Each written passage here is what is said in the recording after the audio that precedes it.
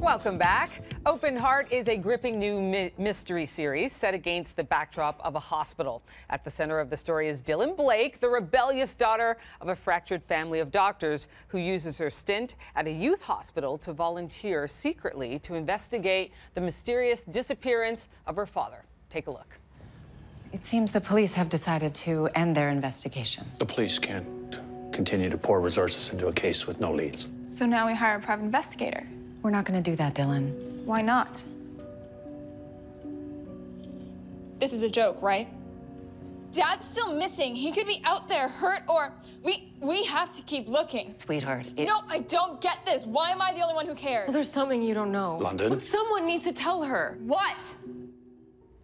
See the drama unfold. Karis, Cameron, and Cristine Prosperi join us now. Welcome, welcome, welcome. Thank you. Welcome, guys. I loved watching your faces as you watched that scene. What's going through your mind?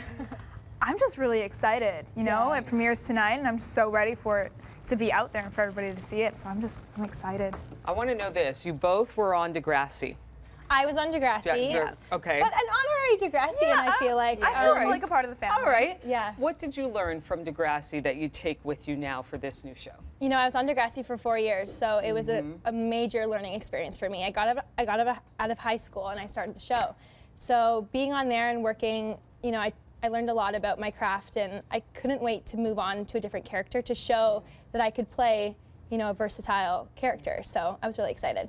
You two seem to have pretty good chemistry, and I imagine this is what you would need for a show like this, where it requires you and your friends to solve a mystery. Definitely. Were you friends beforehand? Did you have to develop that over time? We actually went to a few concerts before filming. Oh, nice. Went to One Direction, was our first one. Ed Sheeran to kind of bond and get that out. girlfriend chemistry, but it was really fun. And she's from Vancouver and I'm from here, so we kind of had to make our own chemistry, I guess, as best friends, and it worked out. Yeah, because that would never work. Vancouver, East Coast, West Coast problem.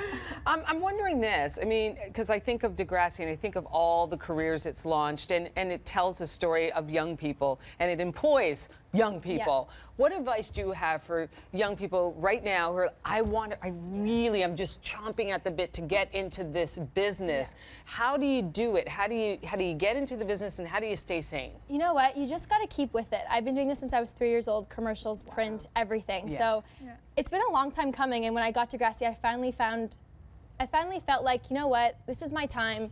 And it took a while, but I'm going to do it now, and I'm ready. I'm old enough and I'm ready. So I feel like just live through your childhood and figure it out, and then when you're 16, 17 and you want to know what you want to do for the rest of your life, maybe just try it out. Take some acting classes, but stick with it, because so many people are going to say no. Sometimes it may take up to 35, oh, 40, 45. We know that. Yeah. It take a while. Yeah. So when we were just started off this this clip right here, we saw the clip. You guys were watching each other. You were watching yourselves. Are you hard on yourselves?